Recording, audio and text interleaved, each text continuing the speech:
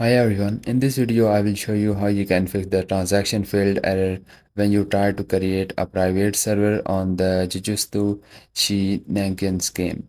So if I just open up the experience and click on the servers, so you just need to make sure that you have created only one private server, because this experience will only allow you to create only one private server.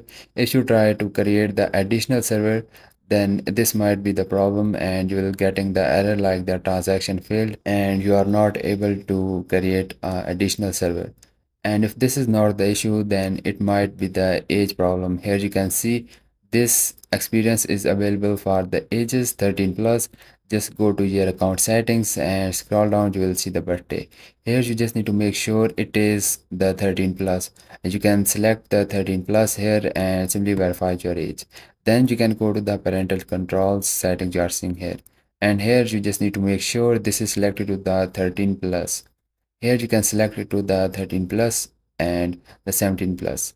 And after that, now you can go back and try to create the server. And I hope this video is helpful for you and your problem is definitely fixed. And if yes, please don't forget to like this video, because this is only motivation for me. And I will see you guys in the next video. Bye bye.